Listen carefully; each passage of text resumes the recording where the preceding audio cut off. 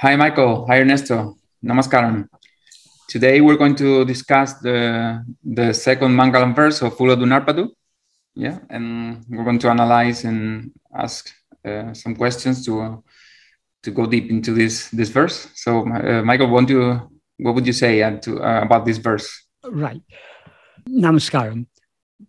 When Bhagavan first wrote this second maṅgalam verse, it wasn't actually intended to be a maṅgalam verse. It was part of the main text, somewhere later in the work.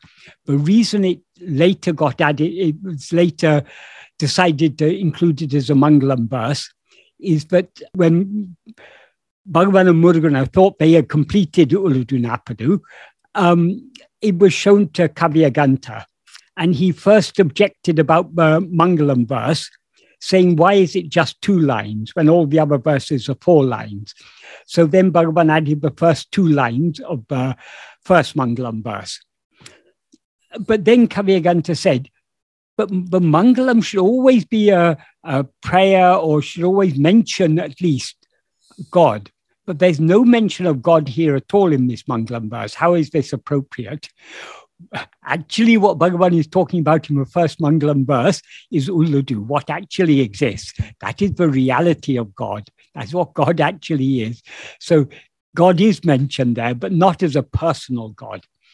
But anyway, Kavyaganta then looked through the rest of the work, and he found this verse in which Bhagavan has used the word mahēśaṉ.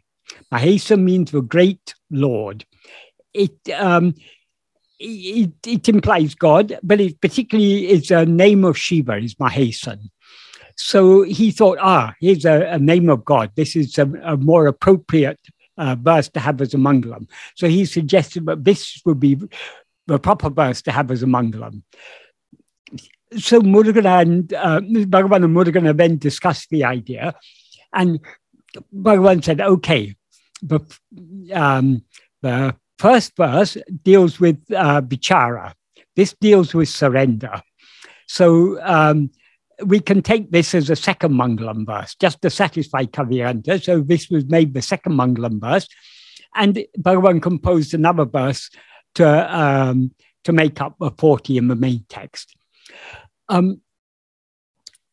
This verse is, in a sense, autobiographical. Bhagavan is talking about his own experience here, without saying it, but it's his own experience. But knowing the story of his life, we can infer that though Bhagavan expresses this in a very impersonal way, this is actually his own experience. What he says in this verse, the verse begins, maraṇabhaya mikku makkaḻ. Makkaḻ means people. Makkaḻ could be taken as those people, because can be is a demonstrative prefix. But in this case, that is not what is meant. Also means beautiful. So literally, makkaḻ means beautiful people. What the beauty that Bhagavan is referring to here is purity of mind and heart. So what he implies, though the literal meaning of makkaḻ is beautiful people, it implies pure-hearted people with a pure mind and heart. And he what does he say about those people? They are maraṇabhaya mikkuḷavam. Ulla means who have in this context. Mikku means intense or very great. Maraṇabhayam. Maraṇabhayam means fear of death. So maraṇabhaya mikkuḻavam makkaḻ means pure-hearted people who have intense fear of death. So that is the subject. Then the next 2 words are araṇ-āha. Araṇ means a fortress. Aha means as a fortress. Then he says, maraṇabhava-millā mahēśaṉ. the great Lord, mahēśaṇ, who is devoid of birth and death. In other words, the deathless and birthless great Lord. caraṇamē, sāvā. caraṇamē means his feet, the feet of the Lord. So they, sāvā, the superficial meaning of sāvā is they reach or they join the feet of the Lord. But here, sāvā is used in the sense of taking refuge. Taking refuge implies surrendering. When we surrender completely to him, we take refuge in him. So though the word surrender is not explicit here, what sāvā implies here is surrender. So it's a pure-hearted person gets an intense fear of death, they will take refuge in the feet of the birthless and deathless Lord, and they will take refuge in his feet as a fortress. That is, if you go to if your life is in danger and you go to a strong person to protect you, that strong person becomes a fortress in the sense of a place of safety, a place of protection. So they take refuge in him, in his feet, as their fortress. What Bhagavan is saying here, though it seems to be said in a more theistic language, he refers to mahēśaṇ, God, and taking refuge in the feet of God.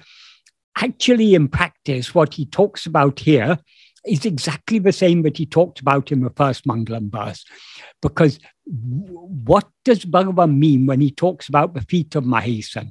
Bhagavan often used to say the feet of God, or God's feet, are what is always shining in our heart as eye. That is, the term feet is used a lot in devotional literature, Indian devotional literature, whether you're talking about whether it's in Sanskrit or in any other language.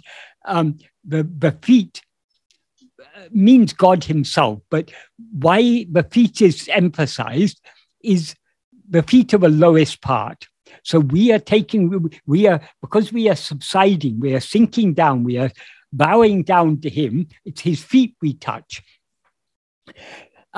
So to have his feet on our head symbolizes the crushing of ego. So taking refuge in his feet means we are subsiding with all humility. We are surrendering completely to him.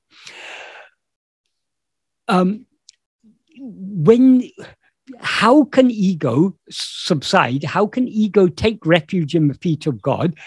That is explained by Bhagavan in so many other places. We take refuge by subsiding. And the way to subside, because mahēśaṇ, the great Lord, is that which is always shining in our heart as eye. So we can take refuge in his feet only by subsiding and dissolving back into the source from which we rose, because he is the source from which we rose. So taking refuge in him means subsiding. How can we bring about the subsidence of ego? As Bhagavan made clear, ego will subside to the extent to which we attend to ourselves. To the extent to which we attend to anything other than ourselves, ego rises, stands, and flourishes. This is what Bhagavan implies, for example, in verse 25 of Uḷḷadu Nāṛpadu, where in which he describes ego as a formless phantom.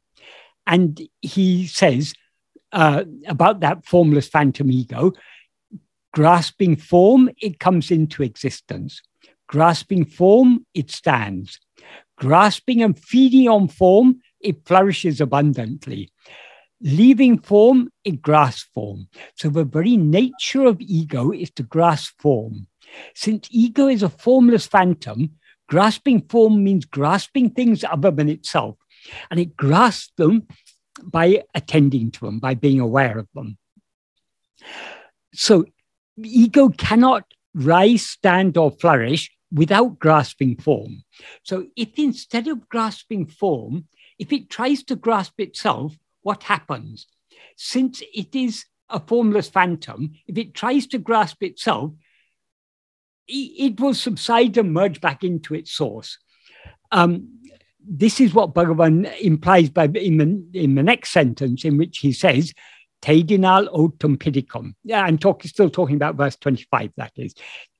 Tedinal otum pidicum. Tedinal otum pidicum means if sought, and it implies if ego investigates itself, otum pidicum means it will take flight, it will run away. That is, if ego investigates itself, it will subside and dissolve back into its source. That is the implication. So, but only way, so long as we're attending to anything other than ourselves, we are feeding and nourishing ego. If we try to attend to ourselves alone, ego will thereby subside and dissolve back into its source. So the only way we can surrender ourselves completely is by being self-attentive. And being self-attentive is what Bhagavan referred to in the previous verse as being in the heart as it is. So though he's using different, he's describing it in a very different way, the surrender that he's describing in this verse is the same as the Brahma Dhyana, the meditation on Brahman, the meditation on what actually exists, that he talks about in the previous verse. We can meditate on what actually exists only by being as it is. Likewise, we can surrender ourselves to God only by being as we actually are, by subsiding back into our source. So that is what he implies by this first sentence. Why he emphasizes this, why he says makkaḻ, pure, as I said, means beautiful, but it implies pure-hearted. Why does he single out pure-hearted people? Because what happens to most of us when the fear of death comes, we fear to be separated from all the things we hold dear. Our family, our possessions, our social status, our wealth, or whatever it may be. Whatever we are attached to, whatever seems to us to give value to our life, those are the things we're attached to. And so when fear of death comes, the mind will go out and try to grasp those things. So a worldly person, when the fear of death comes, their mind will go outwards. And because they're thinking of all these worldly things, very quickly the fear of death will go away, and they'll just be thinking of whatever they are attached to.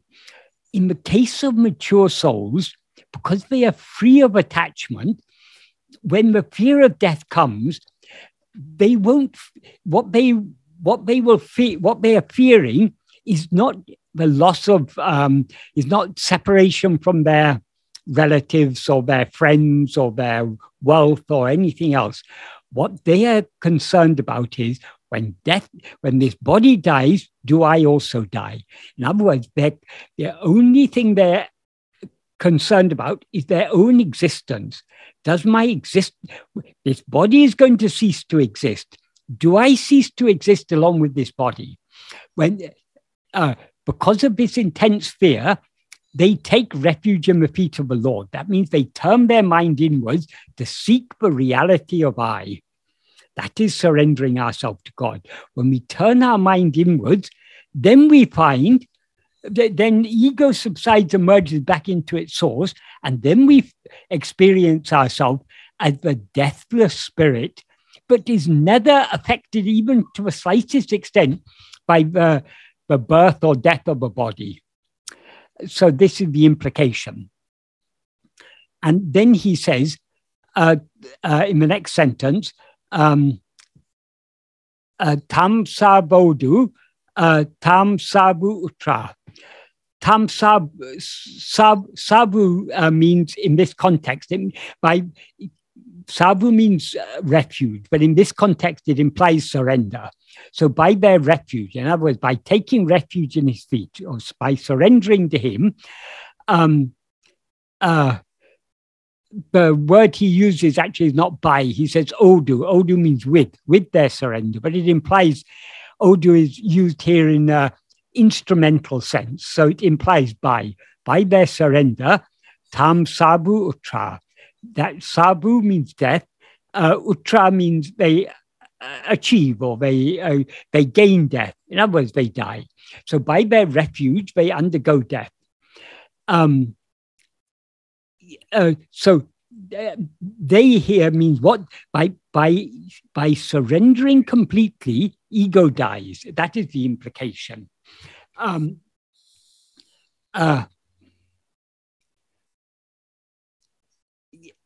And having died, they become deathless. It is implied by the next sentence, because in the next sentence he said, sāvā, those who are deathless, sāvu enum sārvarō. Will those who are deathless be associated with the thought of death? That is, if in the case of mature souls, when the intense fear of death comes, their mind turns within to take refuge in the feet of the Lord.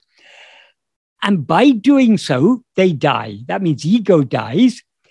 And when ego dies, what remains is that which is death, which is immortal, that which is deathless. The maraṇabhava mahēśaṉ, who is what we actually are. So that alone remains. We remain as that mahēśaṉ. So we become deathless.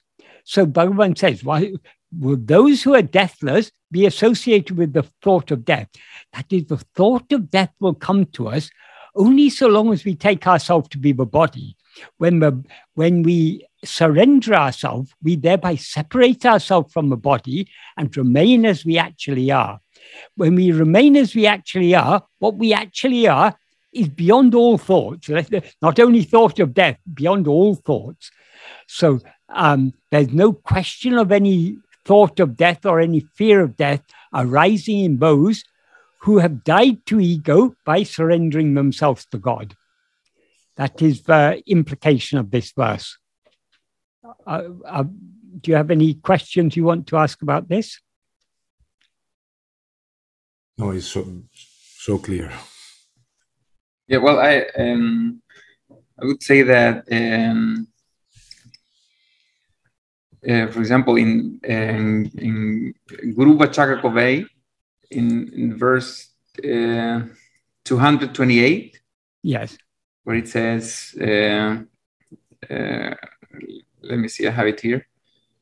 It says, can immortality be obtained unless the one who takes this body as I dies as self, having become afraid of this body's death and having therefore inquired, who is this I? And implying between brackets, no. Yeah. So in that, it sounds as if you say that it's an autobiographical, no? We could interpret this verse. But here it seems like Morogana is saying that it's like almost inevitable to feel that fear of death to, anybody. Yeah. Like having become afraid, not only Bhagavan, but this is we have to go through it. Yeah, that's why Bhagavan says those pure-hearted souls. He says it in a general way, but it is what happened in his case. Mm-hmm. That in that sense, I say it's autobiographical, but it's not only referring to him; it's referring to any mature soul. Yeah. So all mature souls, as you say, ultimately have to come to this path to end the search, and all souls, as they get mature enough, have to go through that fear of death. It's only from our perspective that we can say it is autobiographical, because the one who had that fear of death died, as Bhagavan says, by their surrender they die, they attain death. So the ego that had that intense fear of death and therefore turned within, thereby died.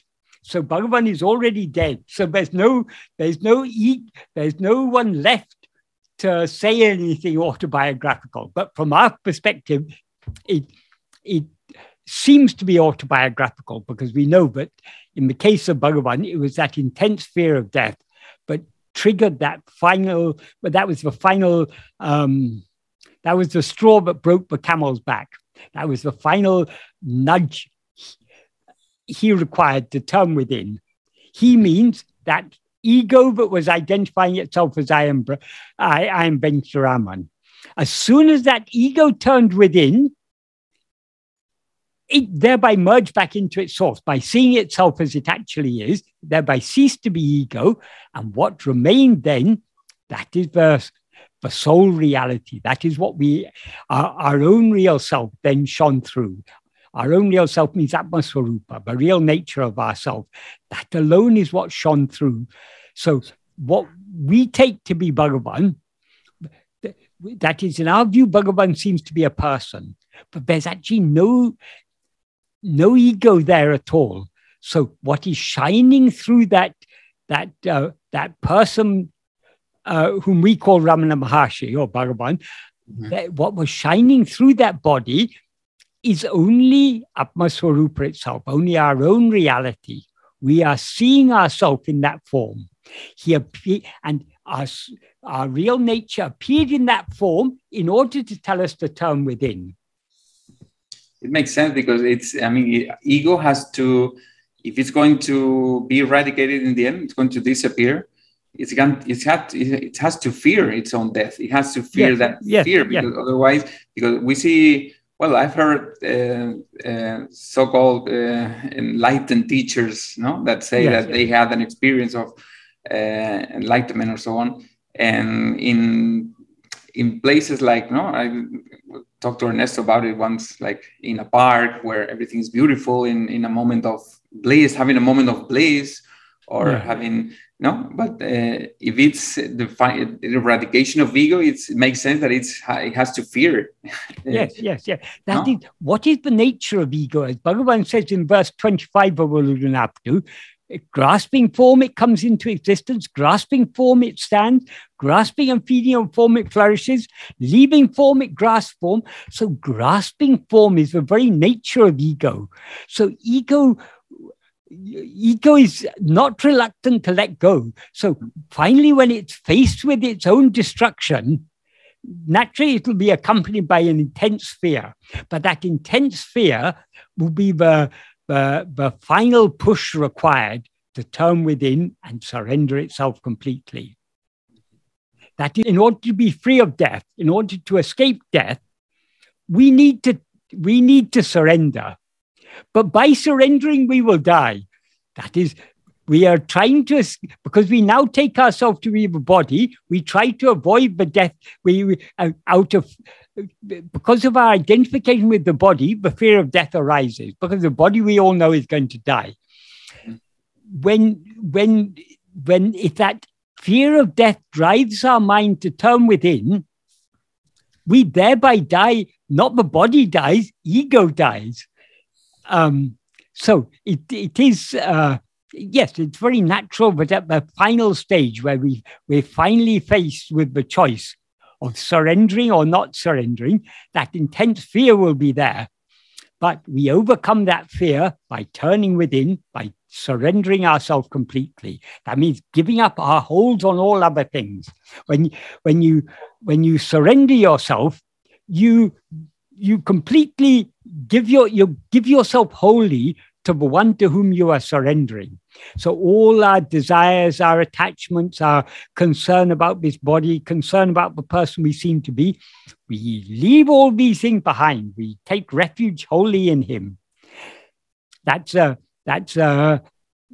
poetic or metaphorical way of saying we cease attending to anything outside. We attend only to that which is always shining in our heart as I. It is like the last thunder in a storm, no? That the feel that the ego creates is that it is the end, and after that the sun shines, and it was not the end. No. But the ego creates that this incredible sense of the finish. it's the end of ego, but once ego is ended, we find there never was any ego, so there never was either a beginning or an end. Until then, it's all a preparation. The purification of the mind is just a path of preparation to that moment, where Exactly. where the love to find out whether we are existent after our bodily death is overrides the fear to go out. Yes, the death of ego happens in a moment, not even a moment, it just happens, and it's instantaneous.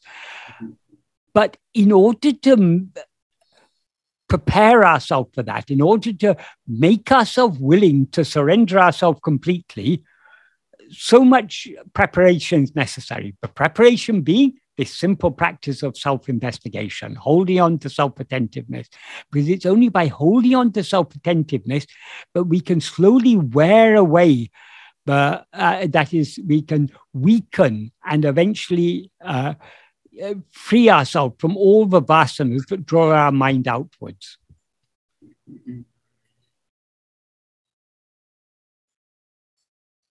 And another thing that is,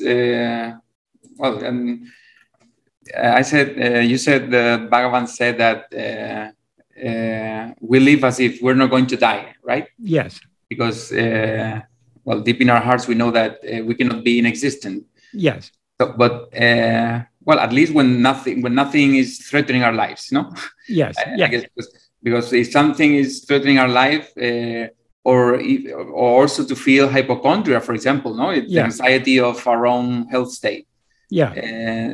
In that case, in those times, we don't feel that. We feel that we are bound to, we are bound and going to die. And in that, there is like a switch. No, we live as if, we're not going to die because my own reality. I know that I'm real in a sense. There is a real element in me, even though I'm unaware of it. But in the when we face a disease or something, we feel vulnerable, and then it's like the reality of our body kicks in, and there is a switch, like in it's a it can be a wake up call.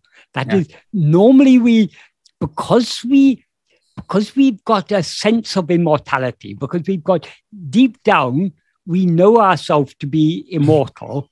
But because we identify ourselves as I am this body, in other words, because we're aware of ourselves as this body, it seems to us as if this body is going to live forever.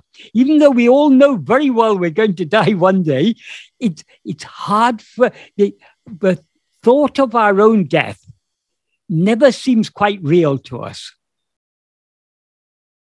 So we live our life we live our life as if we are going to live forever, even though we all know we're not going to live forever.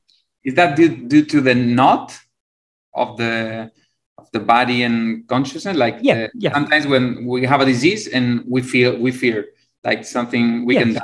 Because why we fear? Because we're so strongly identified with the body.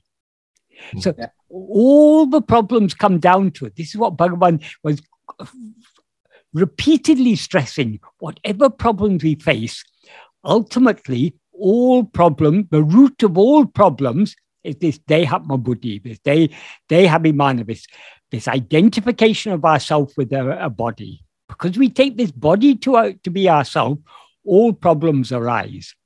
So in order to be free of all problems, we need to separate ourselves from this body. Since the very nature of ego is to be aware of itself as I am this body, separating ourselves from this body is possible only by investigating ego. I say this body because even if we are forcibly separated from this body by death, we will grasp some other body which will take to be I. So the story continues until we are willing to let go of all bodies, give ourselves wholly to God. And what is it very interesting, Michael, is that we can think that the reason for what we usually think that we never die, no? Yes. Is for this very strong identification with the body, no? Yes. But there is another thing that I think um, we can feel clear, no, in ourselves, no, is the evocation of the eternity of our real nature, no, because the thing because we think that we never die is because in the profound we know about our eternity, no. Is not two things, no, in parallel? Yes. That is, we seem to be mortal because we seem to be this body, but at the same time, that fundamental awareness, our own existence, I am, is so real. We cannot conceive of a state in which we are not. Because even to conceive of that state, we must be there to conceive it. So there cannot be a state in which we are not. That somehow we have a deep intuition, recognition of that, even though we are not clearly aware of ourselves as we actually are. That is the thing about ego. We are never ignorant. We always know I am. The problem is, though we know that we are, we don't know what we are, because we mistake I am to be something other than what it is. So this ego always has this element of reality in it, this awareness I am. And we all recognize that I is real. But because we take the body to be I, the body seems to be real and therefore seems to be immortal. So our state is a confusion, but that confusion arises not because we have ever lost that fundamental awareness I am, because we mistake it to be something other than what it actually is. We mistake the rope to be a snake. All problems arise because of the snake. But the rope is harmless, and the rope doesn't do anything. It never actually becomes a snake. It just remains as it is. But because we mistake it to be something other than what it is, all the problems arise. Likewise, because we mistake ourselves to be something other than what we actually are, it is said that we are ignorant. We are not actually ignorant. What is called ignorance is nothing but a wrong knowledge of ourselves, a false identification. And all problems arise out of that false identification. So the case with the case with hypochondria, when nothing is threatening our life and we fear that we're going to die, like just out of the blue, just out of without any reason. That's like a reminder that we are misidentifying with this body. Yes. And that is, hypochondria arises because of too much concern about this body. So the hypochondriacs not only fear death, they fear being sick. They may be perfectly healthy, but they'll be imagining that they're sick. Exactly. Because they're so afraid of sickness that it causes them to imagine that they're sick even when they're not sick. But whatever problems we think of, whatever problems anyone faces in life, it all comes down to eventually this false identification. Because we have risen as ego, and the nature of ego is to always be aware of itself as I am this body, I am this person, all problems thereby ensue. Because once we impose limitations on ourselves, by so many dangers, all certainty goes once we limit ourselves as a body.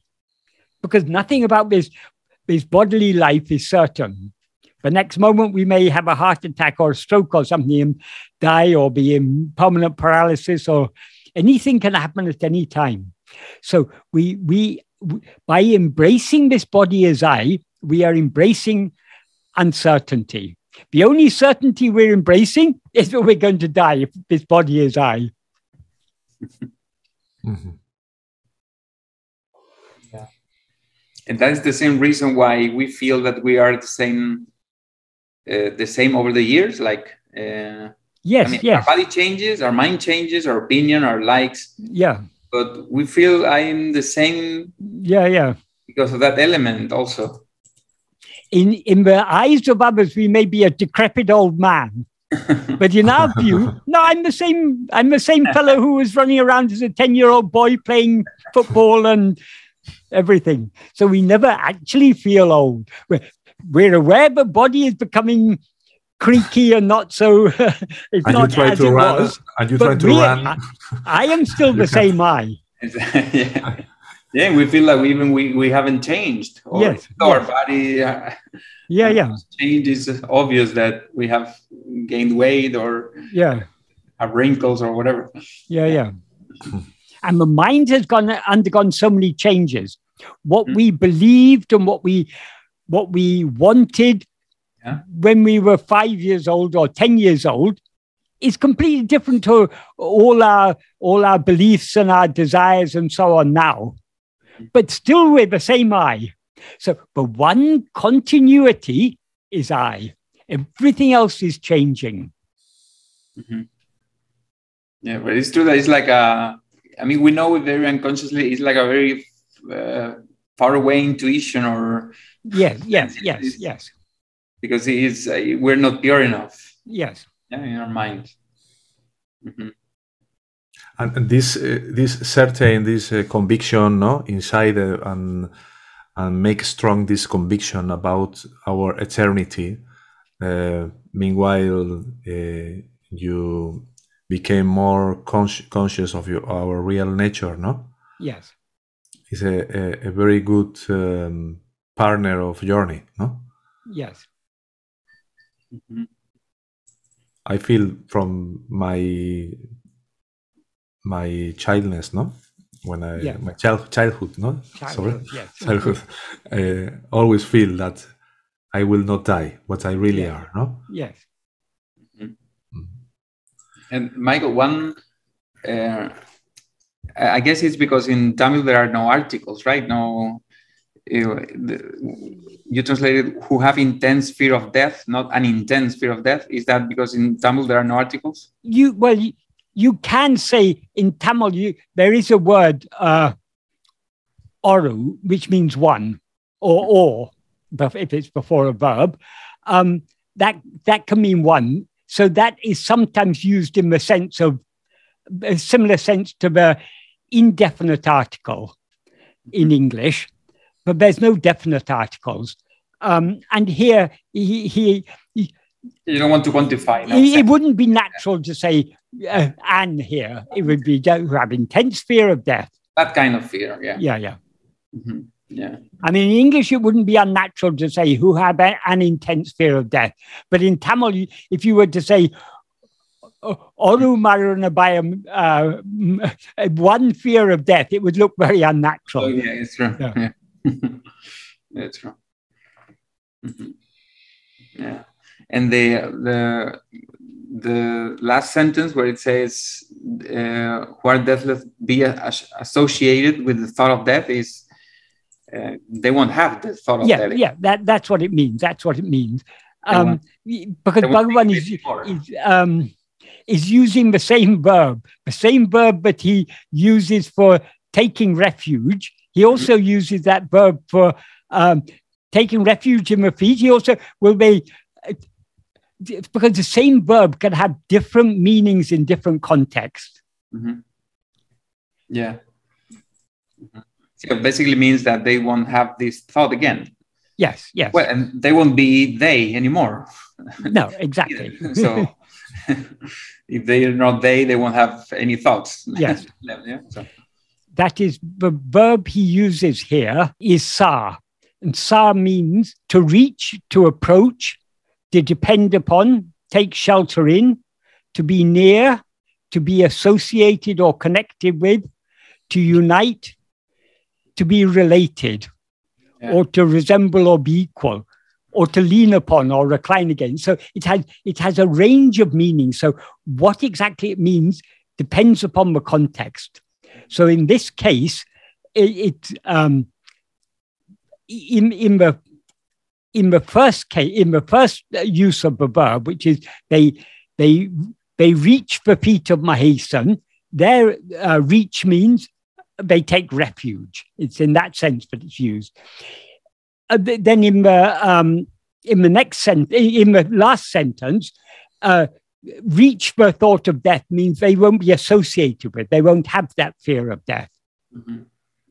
Yeah. So the exact meaning of the word is dependent on the context. And in the second verse, second sentence, he uses a noun form of the verb sā. He says sāvu. Sāvu, in this context, it means surrender, but the usual meaning of sāvu, it can mean a place or residence. It can mean a refuge. It can mean a basis. It can mean a help or support. It can mean a means. It can mean attachment.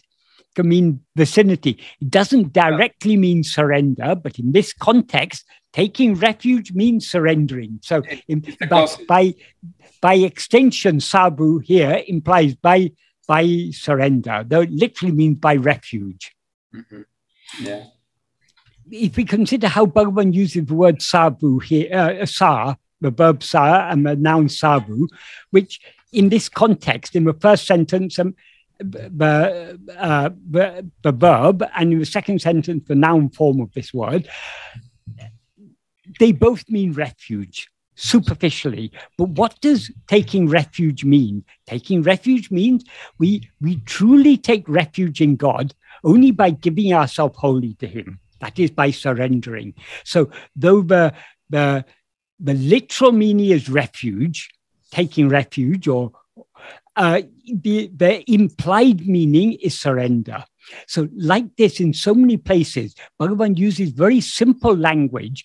We have to understand not only the meaning of the words, we have to understand the implication of the words. So the meaning of this verse is clear only if we view it in the context of his teachings as a whole. What he means by taking refuge is surrendering. And what he means by surrendering is turning within and merging back into our source. That's the only way we can give ourselves wholly to God. As he says in the first sentence of the 13th paragraph of ṇāha, I won't say the exact meaning, but the implied meaning is, what he implies in that sentence is, being so keenly self-attentive that one thereby gives no room to the rising of any other thought is giving oneself to God. So the true surrender is possible only by turning our entire attention within. Because only when we turn our entire attention within will ego subside and merge back into its source. So we have to read beyond the words to understand the implication. And we will understand the implication correctly only if we view it in the light of Bhagavan's teachings as a whole. This is why it's very important to have a comprehensive and coherent understanding of Bhagavan's teachings. His teachings are very simple, so it's not difficult, but we need to understand the fundamentals. Then everything else becomes clear. So though the language of this verse is very, very different to the language of the previous verse, in both verses, he's essentially talking about the same thing. But we can see that only if we understand his teachings correctly, if we understand what he is implying by the words he uses.